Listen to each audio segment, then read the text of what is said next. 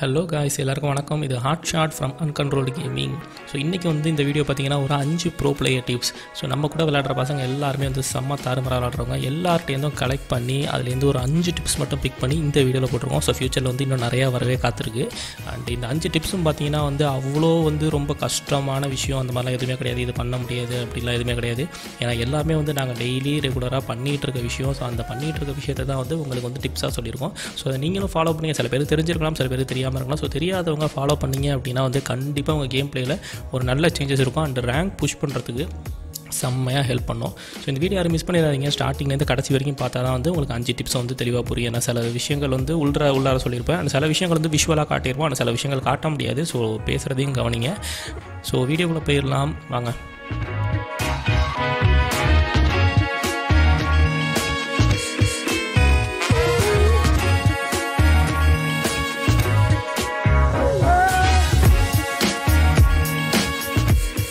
சும்மா வரன்னு பேசிகிட்டு இருக்காமல் டேரெக்டாக விஷயத்துக்கே போயிடுவோம். ஸோ ஃபஸ்ட்டு டிப் என்ன அப்படின்னு பார்த்தீங்கன்னா லோட் அவுட் அண்ட் கான்ஃபிடன்ஸ். இதுதான் வந்து நம்மளோட ஃபஸ்ட்டு டிப்பு, அதாவது first bro player tip. So load out okay, அது என்னடா கான்ஃபிடன்ஸ், அது எந்த ஸ்டோரில் கிடைக்கும், எத்தனை டைமண்டுக்கு வாங்கலாம் அப்படின்னு கேட்காதீங்க. ப்ரோ பிளேயர்ஸ் யூஸ் பண்ணுற லோட் அவுட் வந்து 95% வந்து பவுண்டி அண்ட் ஸ்கேனர் தான். ஸோ வந்து பார்த்திங்கன்னா இவன் வேர்ல்டு வைட் எடுத்துங்க, பவுண்டி அண்ட் ஸ்கேனர் தான் வந்து மோஸ்ட்லி எல்லாருமே யூஸ் பண்ணுவாங்க. இந்த ரீசப்ளை ஏட்ராப்லாம் வந்து கண்டிப்பாக யூஸ் பண்ண மாட்டாங்க. ஏன்னா வந்து ரீசப்ளை போட்டிங்கன்னா வந்து அது ஏதாவது மூலையில் போய் கிடக்கும். நம்ம டீம்மேட்ஸோட போக முடியாது, ஒன்று தனியாக போய் எடுக்கிற மாதிரி இருக்கும். அண்டு ஏட்ரா போட்டிங்கன்னா வந்து எல்லாருக்குமே மேப்பில் செம்மையாக காட்டி கொடுத்துரும். ஸோ அதுவும் வந்து யாரும் யூஸ் பண்ண மாட்டாங்க. ஏன்னா அது வந்து ரொம்ப மேட்ச் முடிய போகிற நிலமையில தான் வந்து ஏட்ராப் கிடைக்கும். ஸோ அதுவும் வந்து வேஸ்ட் தான். அந்த சில பேலன்ஸ் அந்த 5% இருக்காங்களா, அவங்க வந்து சில பேர் வந்து பான்ஃபயர் யூஸ் பண்ணுவாங்க. பான்ஃபயர் ஏன்னா வந்து சில நேரம் வந்து ஒரு செம்மையான தாறுமாறான ஃபைட் போய்ட்டுருக்கும். அந்த நேரத்தில் வந்து மெடிக்கெட்லாம் தீர்ந்து போயிடும். மெடிக்கெட்லாம் தீர்ந்து போகிற நேரத்தில் வந்து நமக்கும் நம்ம டீம்மேட்ஸ்க்கும் வந்து சூப்பராக ஹெல்ப் பண்ணுறது வந்து அந்த இது வந்து பான்ஃபயர் யூஸ் ஆகும். ஓகே, ஸோ வந்து பவுண்டிக்கு வருவோம். ஸோ பவுண்டி பார்த்திங்க அப்படின்னா பவுண்டி எடுத்துகிட்டு போனாலே வந்து நமக்கு கான்ஃபிடன்ஸ் வந்து ரொம்பவே முக்கியம். ஸோ இறங்கினதும் ஒரு எனிமியை நம்ம கண்டிப்பாக கில் எடுப்போம் அப்படிங்கிற கான்ஃபிடன்ஸ் வந்து கண்டிப்பாக இருக்கணும். ஸோ நம்மளால் முடியும் அப்படிங்கிற கான்ஃபிடன்ஸ் இருந்தாலே வந்து எல்லாருமே பவுண்டி தான் எடுத்துருப்பாங்க. ஸோ நார்மலாக வந்து எதுவுமே இல்லாமல் ஓடுற எனிமியை சுட்டிங்க அப்படின்னா வந்து உங்களுக்கு பவுண்டியில் எதுவுமே கிடைக்காது. கொஞ்சம் டேமேஜ் கொடுத்துருக்கு. ஸோ அந்த மாதிரி எனிமியை வந்து நம்ம கில் பண்ணோம் அப்படின்னா கண்டிப்பாக உங்களுக்கு வந்து ஒரு நல்ல வெஸ்ட்டும் க்ரோஸாக கிடைக்கிறதுக்கு நிறைய வாய்ப்பு இருக்குது. ஸோ க்ரோஸாக கிடைக்கலனா ஒரு நல்ல வெஸ்ட்டு கிடைக்கும். கண்டிப்பாக வெஸ்ட்டு கிடைக்கும், 2 க்ளூ வால் அந்த மாதிரி தான் கிடச்சிரும் கண்டிப்பாக பவுண்டியில். ஸோ பவுண்டி வந்து பார்த்திங்கன்னா வந்து செம்ம யூஸ்ஃபுல்லாக இருக்கும். ஸோ அந்த பவுண்டி யூஸ் பண்ணுறதுக்கு நம்மளுக்கு வந்து நல்ல கான்ஃபிடன்ஸ் வேணும். அதுதான் சொல்கிறோம். அதுதான் வந்து first bro player tip. So bounty and confidence. So இது வந்து ரொம்பவே முக்கியம். பவுண்டி எடுத்துகிட்டு போகிறோம் அப்படின்னாலே நம்ம வந்து ஒரு எனிமியை கில் எடுப்போம் அப்படிங்கிற கான்ஃபிடன்ஸ் வந்து எல்லாருமே வளர்த்துக்கணும். ஈவன் ரியல் லைஃப்பில் வந்து ஒரு கேம் ப்ளே பண்ணவோ இல்லை ஒரு விஷயம் பண்ணுறதுக்கும் வந்து நமக்கு ரொம்பவே முக்கியமான விஷயம் வந்து கான்ஃபிடன்ஸ். ஸோ அந்த கான்ஃபிடன்ஸ் வந்து இந்த கேம்லேயும், அதாவது மொபைல் கேம்ஸ் அந்த எந்த கேமாக இருந்தாலும் அதுலேயும் வந்து நம்ம முக்கியம் நம்ம வந்து நல்லா பர்ஃபார்ம் பண்ணுவோம் அப்படிங்கிற கான்ஃபிடன்ஸ் வந்து எல்லாருமே வளர்த்துக்கணும். ஸோ அதுதான் வந்து first bro player tip. So ரெண்டாவது ப்ரோ பிளேயர் டிப் வந்து teammates and coordination. So teammates and கோஆர்டினேஷனில் நாங்கள் என்னடா பண்ண முடியும் அப்படின்னு கேட்குறீங்களா? அது எப்போ டிப்பாகவும் கேட்குறீங்களா? ஆக்சுவலாக நீங்கள் வந்து ஒரு விஷயம் பண்ண முடியும். என்ன அப்படின்னா வந்து ஒரு ஸ்குவாட் மேட்ச் விளையாடுறீங்க அப்படின்னா நீங்கள் 2 பேர் வந்து ரேங்க் புஷ் பண்ணுறீங்க. மீதி 2 பேரை ஆட் பண்ணுறப்ப வந்து அவங்களும் ரேங்க் புஷ் பண்ணுற மாதிரி டைப்பாக இருக்கணும். ஸோ இன்கேஸ் வந்து நீங்கள் ஆட் பண்ணுறவங்க வந்து ஒரு அட்டாக் விளையாடுற பிளேயர்ஸோ இல்லை வந்து என்ன சொல்கிறது கீழே ஒரு நார்மலாக விளையாடுற பிளேயர்ஸோ அந்த மாதிரி அதாவது இருந்தாங்க வச்சுன்னு வச்சுங்களேன், உங்களுக்கும் வந்து அது வந்து ப்ராப்ளமாக இருக்கும். அண்ட் அவங்களுக்கும் வந்து சரியான ப்ராப்ளமாக இருக்கும். ஏன்னா அவங்க வந்து அட்டாக் போகணும் அப்படிங்கிற மைண்ட் செட்லேயே இருப்பாங்க. நீங்கள் வந்து ரேங்க் புஷ் பண்ணணும், சர்வே பண்ணணும், பொறுமையாக விளையாடணும் அப்படிங்கிற மைண்ட் செட்டில் இருப்பீங்க. ஸோ 2 பேருக்கும் செட்டே ஆகாது. ஸோ அதனால் போகிற 4 பேர் வந்து பார்த்திங்கன்னா வந்து ரேங்க் புஷ் பண்ணுற மாதிரி டைப்பாக இருக்கணும். அப்படி இல்லை நீங்கள் அட்டாக் போகிறீங்க அப்படின்னா அட்டாக் போகிற டைப்பாக இருக்கும், கில்ஸ் எடுக்கிற டைப்பாக இருக்கணும். ஸோ அப்போ தான் வந்து உங்கள் டீம்மேட்டில் ஒரு கோஆர்டினேஷனே இருக்கும். ஸோ அந்த கோஆர்டினேஷன் இருக்கிறதுக்கு வந்து 4 பேர் வந்து ஒரே மைண்ட் செட்டுக்காரங்களாக இருக்கணும். இந்த மாதிரி இருந்தால் மட்டும்தான் வந்து ஒரு 100 மீட்டர் சர்க்கிள்குள்ளே வந்து எல்லாருமே இருப்பீங்க. இப்போ வந்து நீங்கள் சர்வே பண்ணுறீங்க அப்படின்னா உங்களோட இருக்க 3 பேர் வந்து சர்வே பண்ணணும். அப்போ வந்து ஈஸியாக வந்து இன்கேஸ் வந்து எனிமி வந்து அட்டாக் பண்ண வந்தாலும் வந்து ஸோ 4 பேர் ஒன்றா சேர்ந்து ஃபைட் பண்ண முடியும். ஃபைட் பண்ணி வந்து ஈஸியாக கில் எடுக்க முடியும். அது இல்லை கண்டமேனிக்கு வந்து யாரையும் ஆட் பண்ணிட்டு போனீங்க அப்படின்னா வந்து என்ன நடக்கும் அப்படின்னா அவங்க வந்து தனியாக போவாங்க, இல்லை நீங்கள் தனியாக போவீங்க. ஸோ 2 பேராக இருப்பீங்க, அந்த மாதிரி நடக்கும். இல்லை வந்து நீங்கள் மட்டும் தனியாக அவுட் ஆயிடுவீங்க, இல்லை அவங்க மட்டும் தனியாக அவுட் ஆயிடுவாங்க. ஸோ இந்த மாதிரி நடக்கிறதுக்கு நிறையா சான்ஸ் இருக்குது. ஸோ அப்போ வந்து என்ன பண்ணுங்க அப்படின்னா ஒன்று ரெகுலர் பிளேயர்ஸ், அதாவது 4 பேர் நீங்கள் வந்து ரேங்க் புஷ் பண்ணுறீங்க அப்படின்னா 4 பேர் வந்து ரெகுலர் பிளேயர்ஸாக இருங்க. அப்படி இல்லாட்டி வந்து ஒரு கேம் ஸ்டார்ட் பண்ணுறது முன்னாடி 4 பேர் வந்து பேசிக்கிட்டு, அதாவது நான் வந்து ரேங்க் புஷ் பண்ணுறேன் அப்படின்னு பேசிக்கிட்டு அவங்களுக்கு வந்து மைண்ட் செட் ஒத்து போச்சு, அதாவது 2 பேரோட மைண்ட் செட் ஒத்து போச்சு அப்படின்னா அதுக்கப்புறம் கேம் போங்க. ஸோ அதுதான் வந்து முக்கியமான கோஆர்டினேஷனே ரேங்க் கேமில். ஸோ டீம்மேட்ஸ் தான் வந்து எல்லாருக்குமே தெரியும் செம்ம ஹெல்ப்ஃபுல்லாக இருப்பாங்க. அது வந்து 4 டீம்மேட்ஸ் வந்து ஒரே மைண்ட் செட்டில் இருந்தாங்க அப்படின்னா ஸோ அந்த கேமில் வந்து நம்மளை கண்டிப்பாக வந்து எதுவுமே பண்ண முடியாது, கண்டிப்பாக போய் அடக்கலாம். ஸோ இதுதான் வந்து ரெண்டாவது ப்ரோ பிளேயர் டிப். என்ன அப்படின்னா வந்து டீம்மேட்ஸ் அண்ட் கோஆர்டினேஷன். ஸோ நம்மளோட மூணாவது ப்ரோ பிளேயர் டிப் என்ன அப்படின்னா வந்து map analysing. So map analysing வந்து போக எல்லாருக்குமே எக்ஸ்பீரியன்ஸில் தானாகவே வந்துடும்.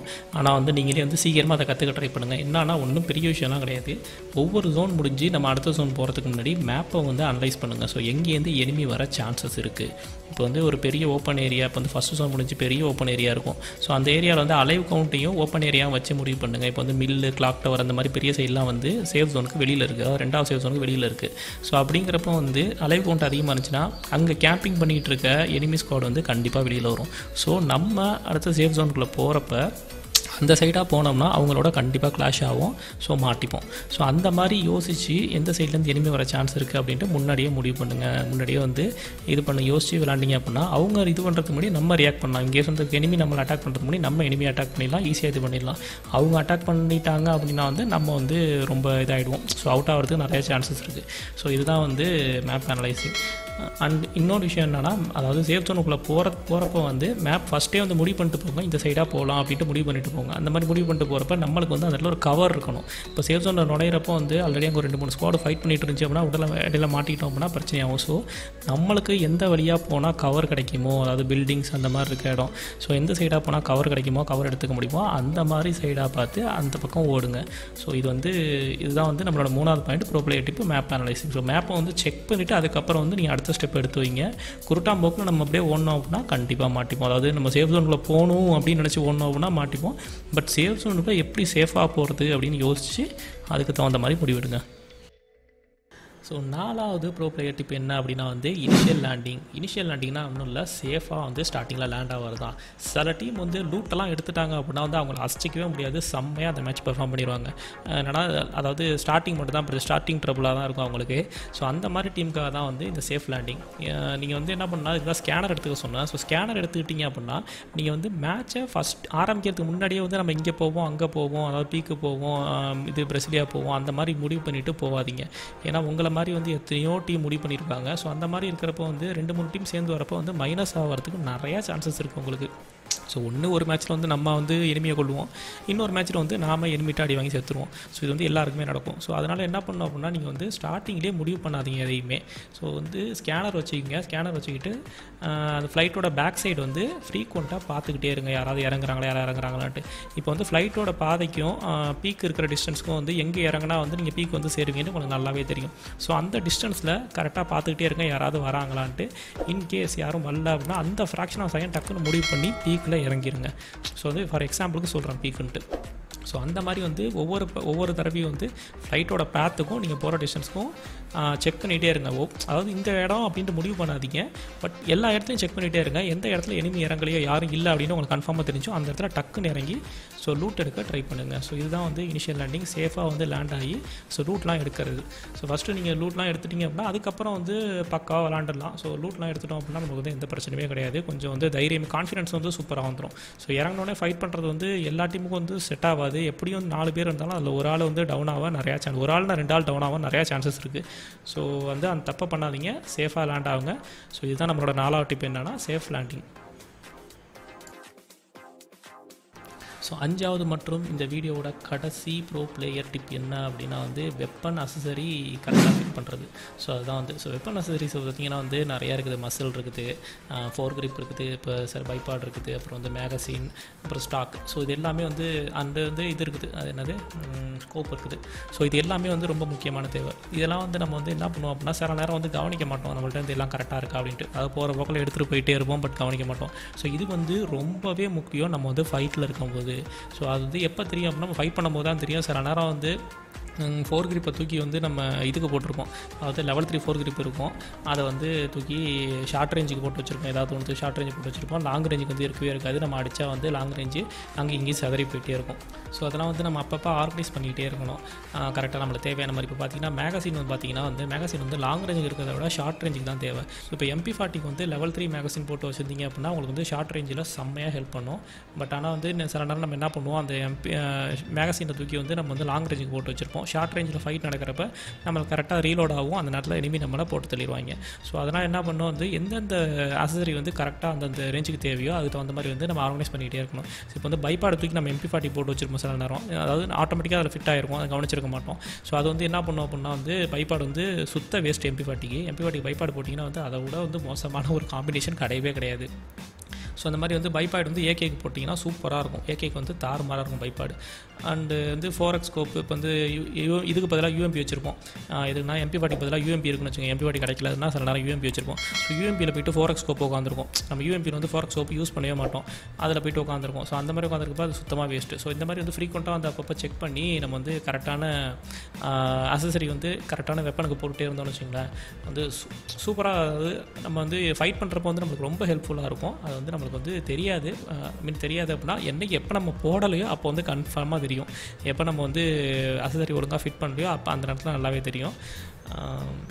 ஸோ இதுதான் வந்து நம்மளோட லாஸ்ட் அண்டு ஃபைனல் பாயிண்ட்டு. என்னென்னா வந்து வெப்பன் அக்சஸரிஸை வந்து கரெக்டாக அந்தந்த வெப்பனுக்கு வந்து ஃபிட் பண்ணுறது.